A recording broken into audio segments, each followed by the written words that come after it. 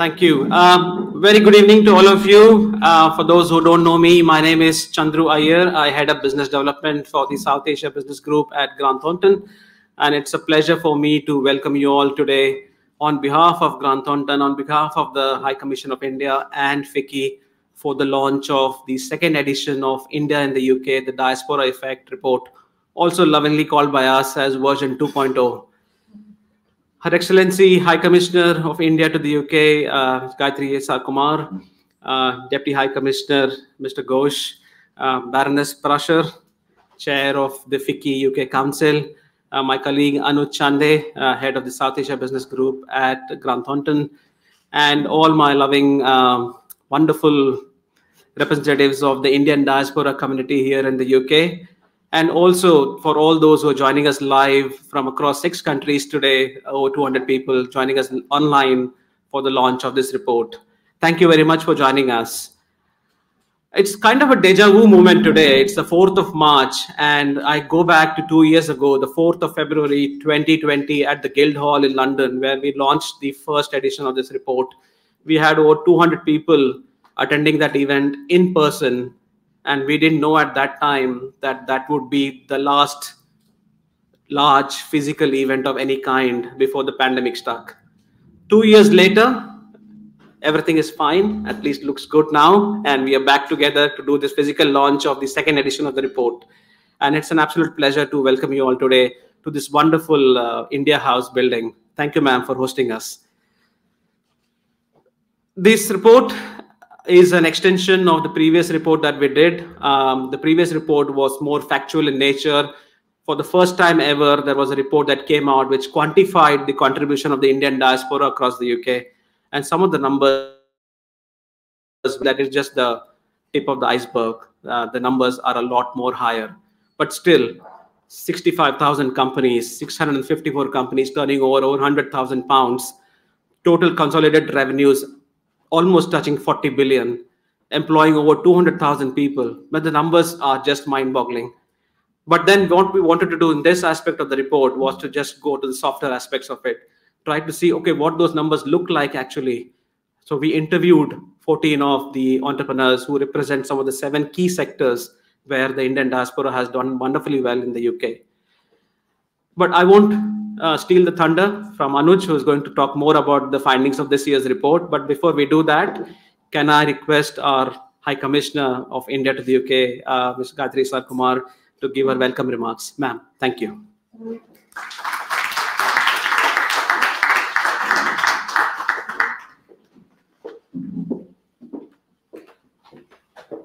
Thank you. Right Honourable Baroness Prasher, Chair of FICCI UK Council, Shri Anuj Chande of Grant Thornton, distinguished guests, my colleagues and I warmly welcome you all back to India House.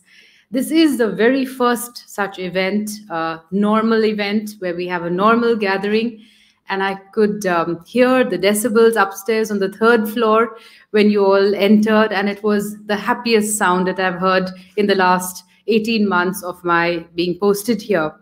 So very, very happy to see you all here with us and to see you in person. At the outset, I'd like to thank Grant Thornton and FICCI UK for this initiative in publishing India in the UK, the Diaspora Effect 2.0. We'll be hearing about the details. This report actually celebrates the success of our diaspora in the UK and appropriately brings us 14 cases, case studies they could be, but 14 stories that are unique, but collectively, individually they are unique, but collectively they are inspiring because they all have one common thread, and that is a sense of purpose, indefatigable drive, and a huge amount of very hard work. And none of that has come without challenges. And these individuals have figured out how to work with these challenges and succeed. And that's what makes this report so relevant, especially at a time when India and the UK are focused on a reboot and a rejuvenation of our economic partnership and our trade relationship. Early in 2020, just after Brexit, and in a scenario when the global economy faced its toughest challenges, our governments recognized the need to work on our complementary strengths and bring solutions as far as possible, prosperity to both our peoples, and to contribute to a revival and a sustained and sustainable growth at the global level. Not every member of the Living Bridge, and I'm sure there are some over here, not every one of you represents a huge industry, and not every member is an SME or you're not specifically classified, but each and every one of the contributors to that Living Bridge situation, to that output, to that success is extremely valuable in his own right.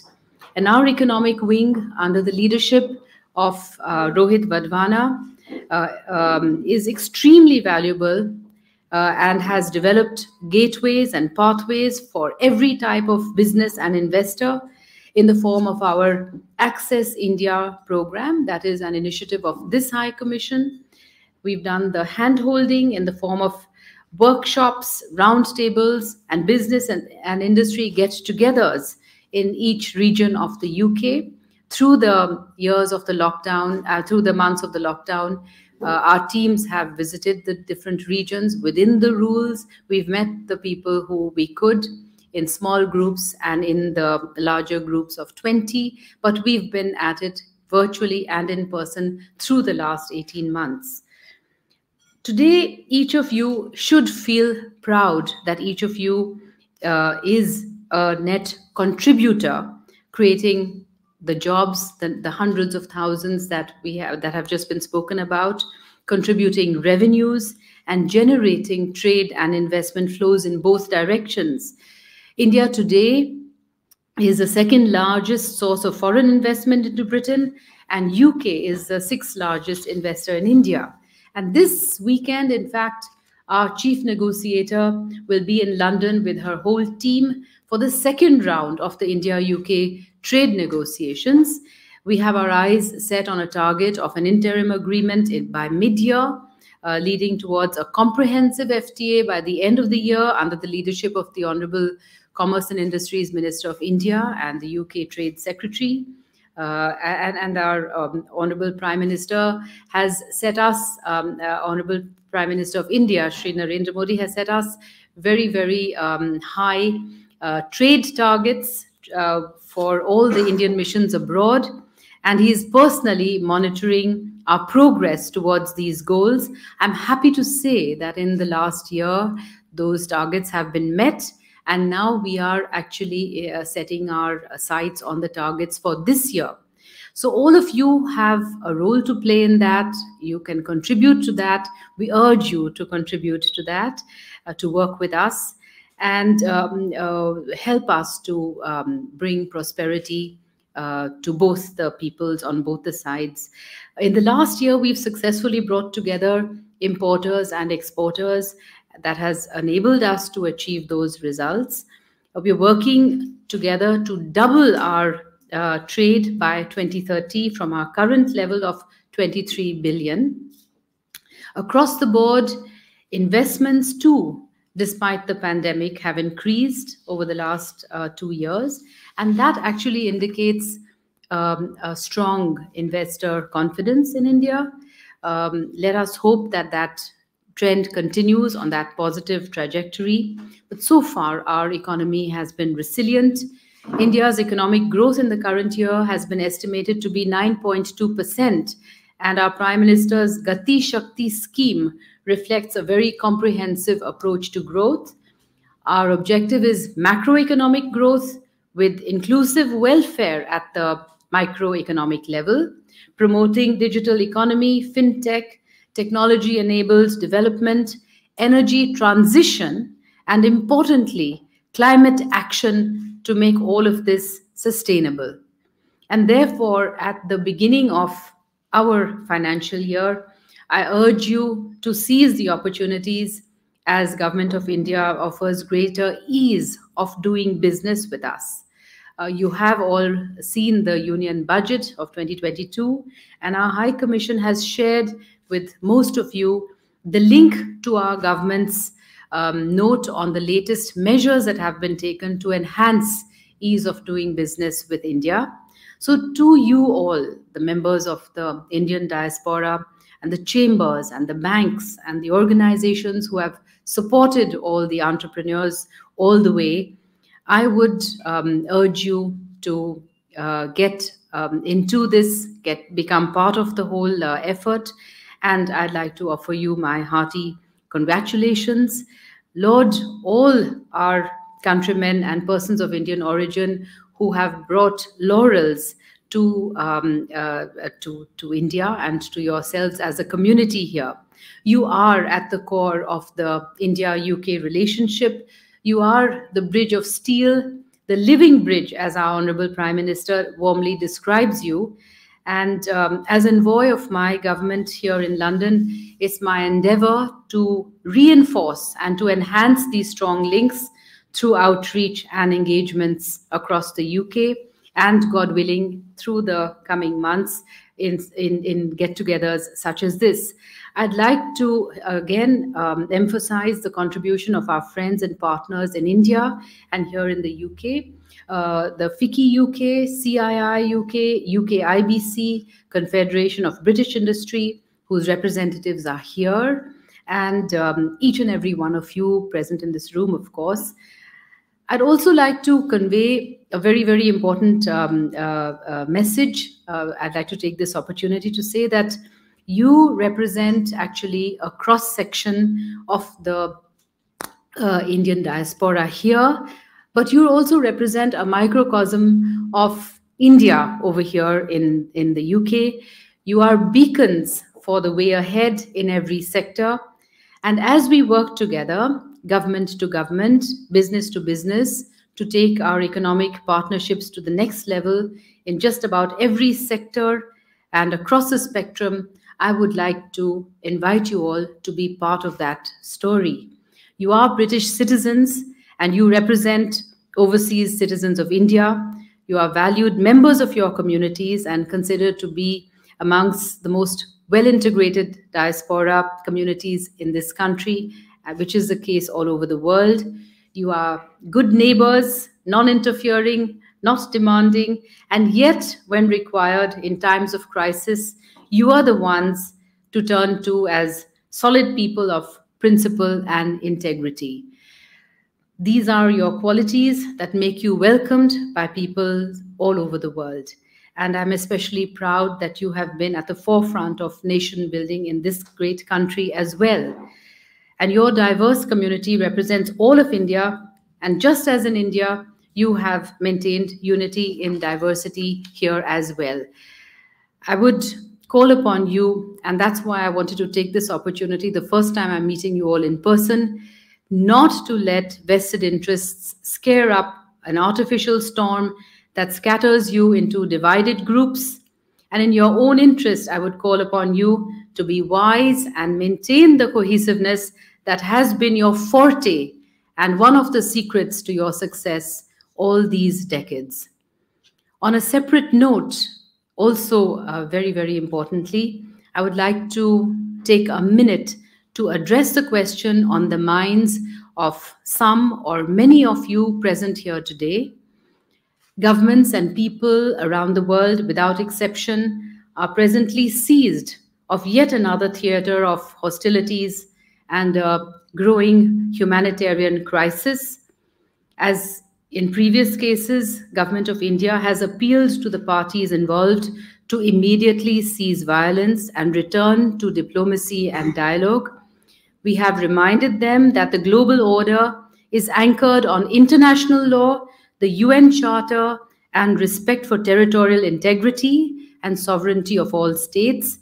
And these are principles that all the member states of the UN have signed up to. We've called for respect for the territorial integrity and sovereignty of states. We've called for peaceful settlement of disputes in accordance with all these principles that I have just mentioned. And we have welcomed the decision on direct dialogue at the Belarus border. We've also decided to provide urgent relief supplies, including medicines. And of course, our utmost priority over the last 7 days has been the safety and security of Indian nationals, including the large number of Indian students stranded in Ukraine. I've just heard that the British Asian Trust had actually organized a field kitchen which drove from Paris to Poland and was able to give hot food to some of a good number of the stranded children there. So I laud initiatives such as this. You will be asked by many regarding India's position on this latest crisis, and I would invite you to see our website. Keep yourselves updated. It is a position that has remained consistent through the years, and we are setting an example with our own restraint and application of the same principles that we advocate in our efforts to address the complex challenges in our own neighborhood. And we are constantly keeping our Indian nationals in that region informed, and we are updating our social media, and we would invite those among you who are interested to keep in touch.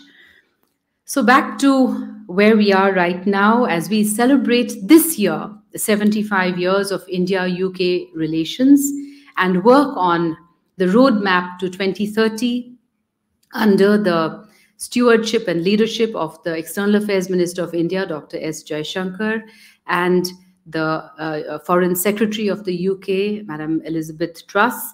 I call upon you to keep the aspirations high as you work together, Indian and British partners, to reinforce our excellent ties at all levels.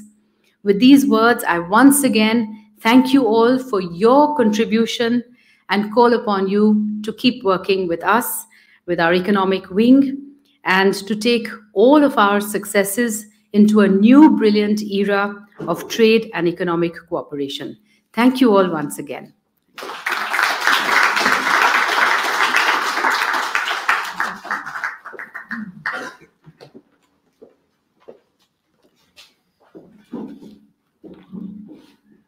Thank you, ma'am. Thank you very much for that very eloquent welcome address, and also very nicely putting in the contribution of the Indian diaspora in the UK across all walks of life. Thank you very much for that, and also for very thoughtfully sharing the thoughts of the Indian government on the current crisis that is facing in Europe. Thank you. Can I now request Baroness Usha Prasher, Right Honourable Prasher, ma'am, to come and share her thoughts on the diaspora report and the thoughts of FICCI UK Council. And ma'am, you have been a very, very strong supporter of the diaspora community, and especially have got some fantastic views on what the youngsters can do. So we'd love to hear a bit more from you. Thank you, ma'am.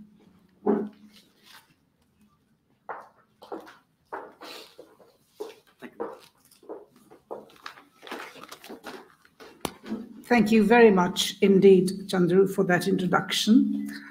Good evening, everybody. Your Excellency, may I just say, I would like to thank you most profoundly for your very gracious hospitality and your very, very inspiring introductory comments. I was very glad to hear the way you summed up what the diaspora does here, but also really about the qualities that make us so well integrated into this community. And I was also delighted to hear that you spelt out India's stance in relation to the current crises, because what really matters in this world today is the question of dialogue, diplomacy, and all the principles and values. And I think as two democracies working together, it is our responsibility to actually promote those values and principles. So I'm very grateful to you for your very kind words and your very warm hospitality. And I would also like to thank our partner Grant Thornton team led by Anuj Chande for very highlighting the contribution of the Indians in the UK. And we all know that the Indian diaspora has gained immense recognition for the significant contribution it makes to its host countries and to India. As the size and the spread and the influence of Indians around the world grows, the potential of the diaspora to make a substantial contribution to its adopted countries around the world to India is absolutely enormous. And of course, it was India's far-sightedness that it recognized this potential when it instituted the Pravasi Bharatiya Divas in 2003. And I'm very proud to say that the FICCI has been associated with the Pravasi Divas since its inception. And I've had the privilege of attending at least one of them. And I know what a delight it is to meet the diaspora from across the world and the welcome that's extended to the diaspora in India. Now, according to the United Nations report of 2019, India has the largest diaspora in the world, with around 18 million of its citizens living in other countries. And this actually comprises about 6.4% of the total global migrant population. And as you said, the Indian diaspora connects India to the world. And it is heartwarming how the members of our large diaspora have well integrated into the countries and societies that they live and work in. And as you know, that we all have continued to maintain very deep and abiding connections with India and its rich heritage, traditions, and culture. Someone like me, born in Kenya, of Indian heritage, still the soul connects to India. And I think as the world develops, the connections are extremely strong. And as you said, they hold esteemed positions, leading in from the front in their respective spheres, be it in political, economic, cultural services, or technology. And they retain and nurture an abiding bond and interest in staying connected with their roots. And over the decades, as you said, the relations between India and UK have evolved against the changing contours of political and economic affairs. And to your words, these relations are being rebooted. And today, India is the largest diaspora community in the UK.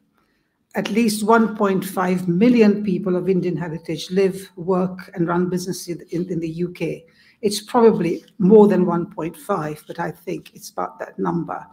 And they, of course, contribute across the spectrum, ranging from finance and professions through arts and culture. And from my point of view, the Indian diaspora youth play an indispensable role in innovation and new technologies at global level. And they have been making great strides in finding innovative solutions to a large number of current problems. And they are the ones who are actually thinking about the future, and they have this sort of very innovative ways of dealing with some of the future problems. And these youth have also made a remarkable journey in innovation, technology, and creativity.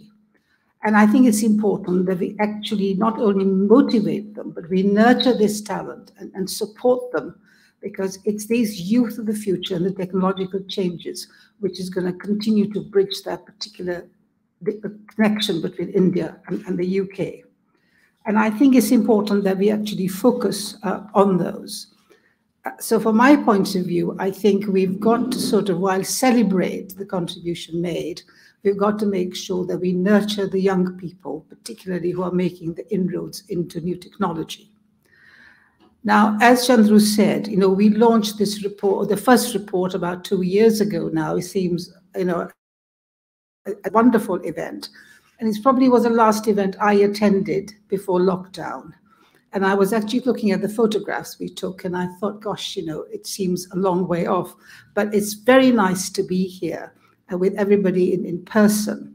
But as I say, the first report celebrated the business and the entrepreneurship of the Indian diaspora in the UK. But this particular report is celebrating generations of diaspora success. And I think we wanted to go deeper into some of that. And it's important to just not look at the economic contribution made. It also brings out the spotlight on the contribution that the diaspora make beyond business. including new generation of British Indians making waves in the fields of art, science, sport, and politics. Because to my mind, business is underpinned by some of these, and these values really matter, and culture is an important part of that. Because if you just focus on economic relations, it can become quite a transactional relationship. And I think it's got to be underpinned by winning the hearts and minds. And I think the diaspora connection is that living bridge, which make it much more tangible in that sense. And I think we've also tried to look at the geographical spread of the diaspora here. And it also looks at the challenges that they currently face. And I think it's important that looking to the future, while we celebrate the successes we've made, it's important to see that this is an unfolding story. And how do we make sure that we can continue to make and deepen our commitment here? And I think towards the end, there are certain pointers that we've actually given, and I'm sure Anuj will repeat those. But there are a couple that I want to pick out, because to me, I think they're important. Because as we saw during the pandemic, the Indian community rose to the challenge, businesses rose to the challenge, and a lot of money was given, and when there are crises. But I think we've got to make the social corporate responsibility and philanthropy an integral part of our businesses. I'm a trustee of an organization called Beacon Collaborative, which is very much involved in promoting philanthropy. And it also, to some extent, ties with FICCI's origin, because, it was Mahatma Gandhi who said business has to have purpose. And that was the genesis of FICCI. So I think it's important to make giving and philanthropy an integral part of it, not just respond to crises, because that also means that you are giving to the community where you are living. So it's giving and taking in that sense. And that leads me to another point about local engagement.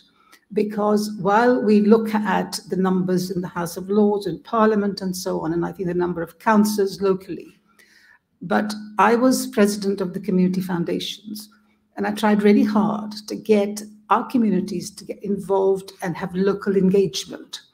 And I think as we look at the regions and the development, I think that regional engagement at local level is going to be extremely important going forward, because as you know, the FICCI has been around looking at regionally we're making links with regions in the UK and regions in India. And I think the local engagement with the communities is extremely important. So I think there are pointers that we need to really think in terms of young people, and other things. I'm sure that Anuj will actually give you the analysis of the figures. But all I'm saying is that I'm very proud that we are associated with this report. And I really want to thank you, madam, for actually hosting us in such a gracious manner, and Grant Thornton, Anuj, your team. And I think we have two young ladies who actually helped us work. I would like you to stand up and just so, because they were the ones who actually volunteered and actually helped us with the report. Because I'm a great believer in giving a leg up to young people. So I'm delighted that they helped us with their report. And I hope you will enjoy reading the report. It's something we can build on. But I'm grateful that we had the opportunity to actually do this in person. So thank you very much indeed.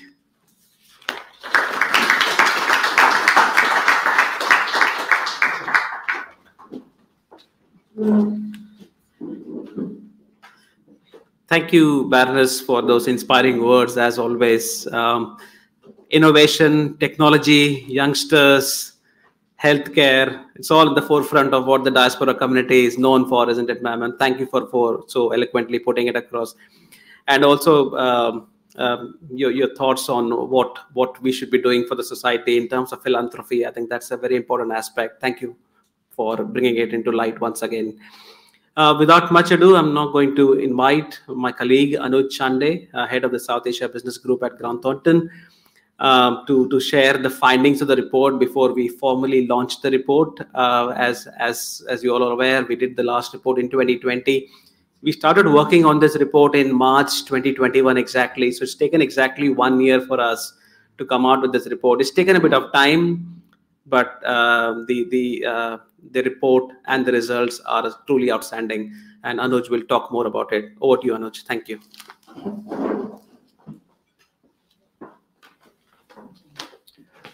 Thank you, Chandru, for that introduction.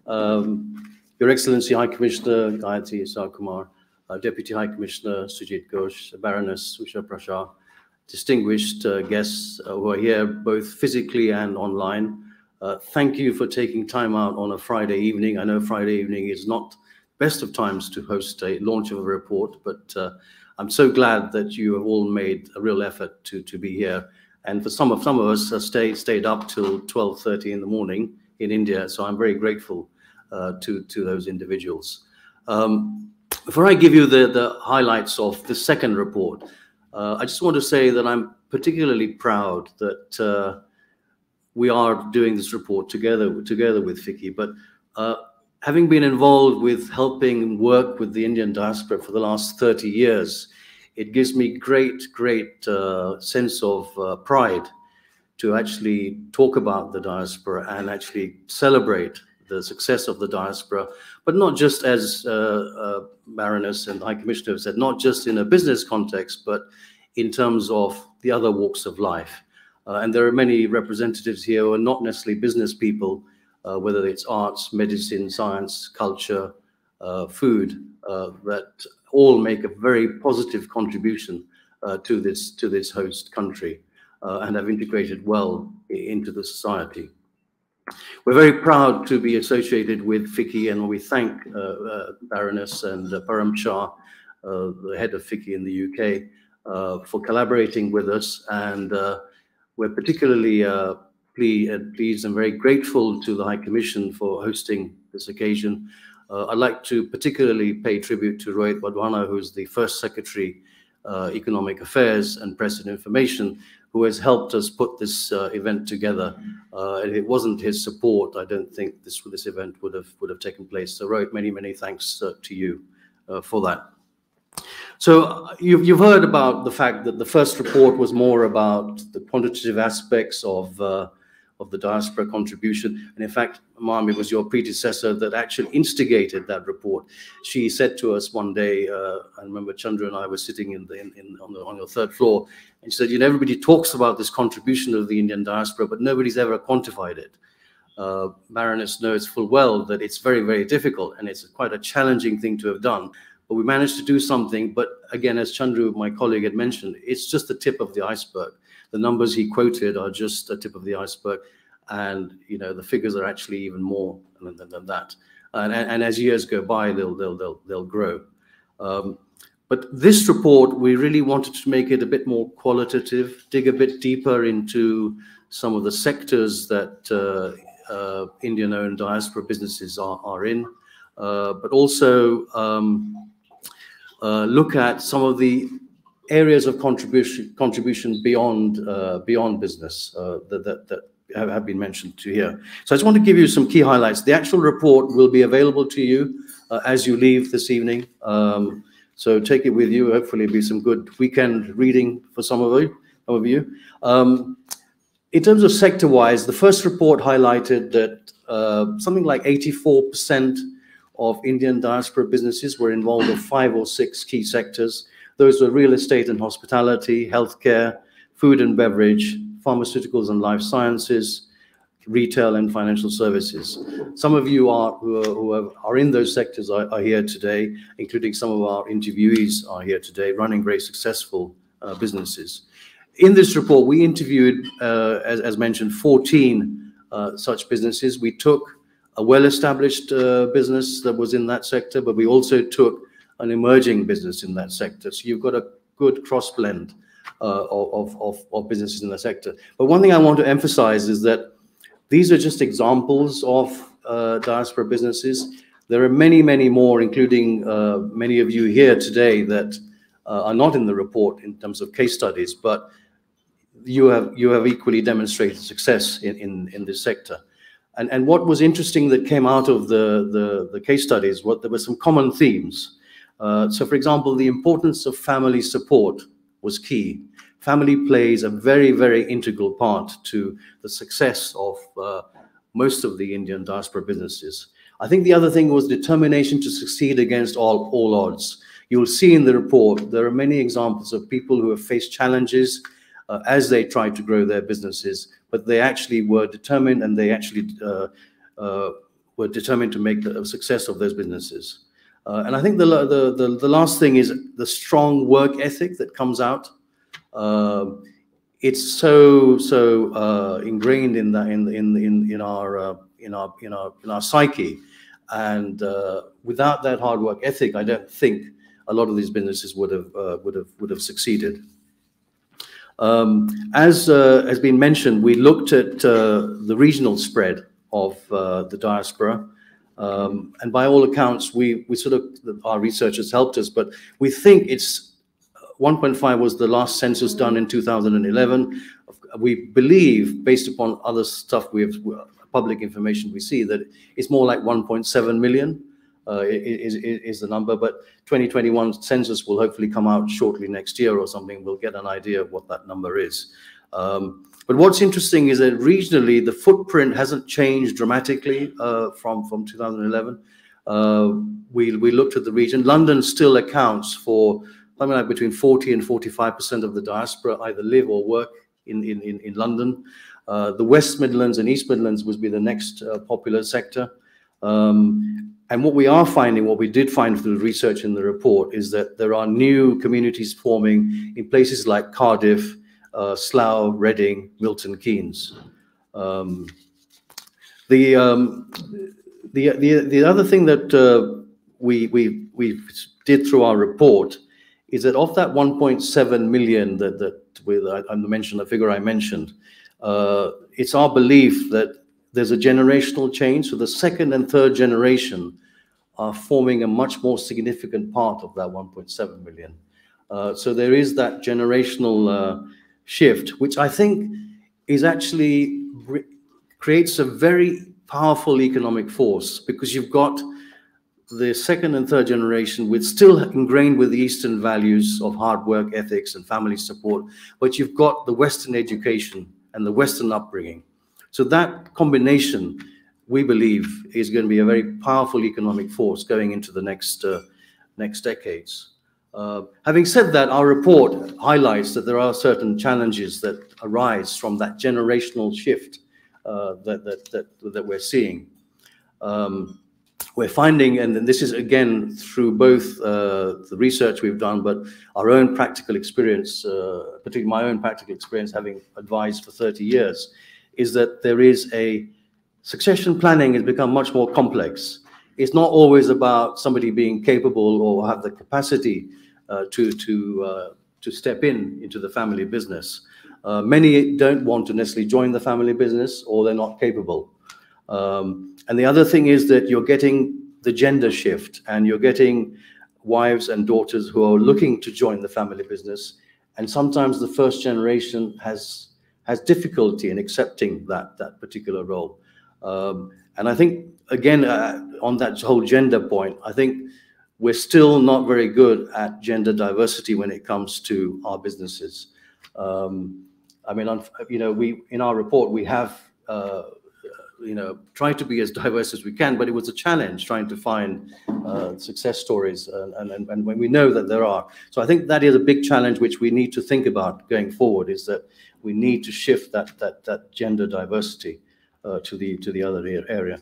I think the other thing that comes out again is that the generational differences in terms of approach. So, for example, the first generation was not really that keen on private equity or taking debt, whereas the second generation is much more willing to do that. So again, that is something which is creating friction, is creating challenges. I think the other thing is that sibling rivalry happens in all family businesses, not particularly in Indian-owned businesses. But I think you're finding the situation where, generally speaking, the eldest was the automatic heir to the whole business. You're finding that is changing, and that sometimes, in fact, it's the second person or even the youngest brother that actually is more capable and is then taking on the challenge of running the business. I think the other thing also is that there is a lack of involving non-family members. And I think it's always been, you know, you might have to have the family involved in all the top positions. And I think we're seeing again a change where non-family members are getting involved in senior management positions. But again, there's always this challenge as to how does that professional interact with the family member who's the family sponsor. And there's often some frictions and issues there. So I mean, those are just some of the things that we have found through our research, and you'll see further details in the report.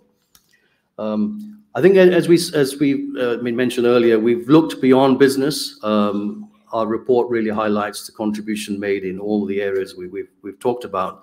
And you know, for example, it's amazing that a British Sikh army officer, Harpreet Chandi, 32 years old, became the first woman of color to trek the South Pole unsupported. I mean, that's just remarkable, you know. And there are many other examples where we have, you know, been at the forefront in non-business contribution, whether it's politics, whether it's art, whether it's culture. I mean, we have 50. We know that the 2 offices of state are Indian origin, and we know that the chairman of COP26, who's a cabinet member, is also of Indian origin. We've got 15 MPs in the House of Commons. We've got 25 peers, which is well above what it would normally be. We know also that in terms of the health service, there's 32,000 people of Indian origin that work in the health service. So I think in conclusion, I would say that, you know, the first report was a very quantitative report. This is a much more qualitative report. It gives a flavor of what are some of the challenges are, what we can look forward to in the future. And I think with this year being an important year in terms of the negotiation of the UK-India FTA, I do think that the Indian diaspora have a key role to play in that living bridge which has been talked about, and being the best ambassadors both ways in encouraging investment into the UK, but also encouraging investment into India. And we, as Grant Thornton, look forward to continuing to be involved in that. And once again, I'd like to thank our partners, FICCI, for being involved in helping us produce this report. And again, Your Excellency, thank you and your team for hosting this event. And please enjoy the rest of the evening. Thank you.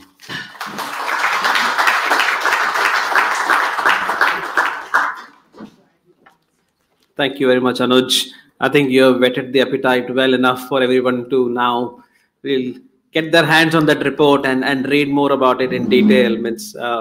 I was going to talk about Polapreet. That's a great example of beyond business, and there are many more such examples in the report. So without much ado, can we now formally launch the report? Can I request High Commissioner, please join us on the stage. Baroness, please join us. Deputy High Commissioner, Mr. Ghosh, please join us. And Rohit and Param, please be here for the launch of the formal part of the proceedings today to launch the report.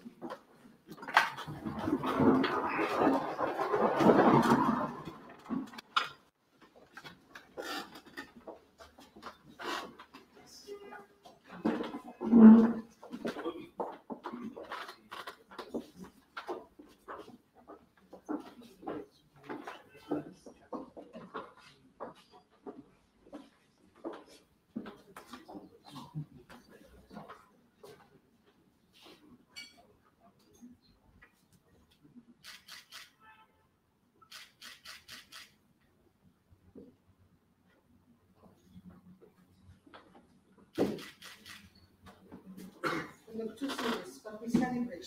Yeah. Let's celebrate. Congratulations.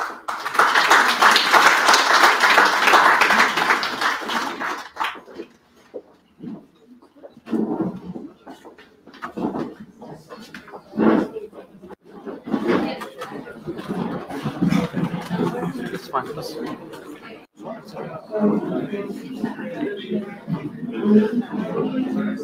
Thank you very much, Your Excellency, Baroness Prashar, Anuj, Deputy High Commissioner, Rohit and Param for joining us to launch this report.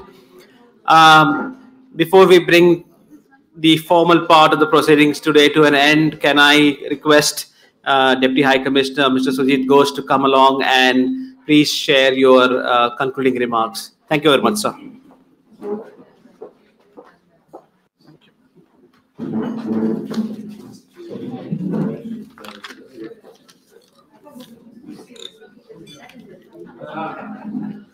Namaskar, everybody. On behalf of the High Commission of India, I thank you all for being present on this occasion. I would like to especially thank High Commissioner, Her Excellency Gayatri Sarkumar and Baroness Parashar for joining us this evening. As you've heard during the course of this evening, the Indian diaspora in the UK occupies a unique place. As pointed out by our speakers this evening, the contribution of the Indian diaspora in enriching British culture, society, and politics has been immense. In fundamental ways, they have shaped their karma bhumi and contributed to the advancement of India's civilizational ethos of pluralism, coexistence, and oneness, which we call Vasudhaiva Kutumbakam in this part of the world. The accomplishments of the Indian diaspora in the economic, professional, and educational domains are noteworthy and inspire us all. The Indian diaspora has provoked a new appreciation of India and acted as a living bridge, as many of our speakers mentioned this evening, of understanding and engagement between their karma bhumi and matra bhumi. Before I conclude, allow me to quote from India's former Prime Minister Atal Bihari Vajpayee's address at the inauguration of the first Prabhasi Bharatiya Divas. While addressing the diaspora, he said, and I quote, "You can project the truth about India to the world in a credible and effective manner. Misleading, one-sided, and negative pictures are often put out due to bias, ignorance, or design. Your familiarity with the Indian reality and with the perspectives of your adopted society equips you to correct such misrepresentations. You could project a positive image of India, not as propaganda, but as a true reflection of the reality on the ground." High Commission of India in London, under the leadership of the High Commissioner, has always responded to the expectations of the diaspora and would continue to do so. Thank you all again for being present on this occasion. Thank you, FICCI. Thank you, Grant Thornton. And last but not the least, thanks to all my colleagues in the High Commission, especially from the economic wing, who made this event happen. Thank you and a very good evening.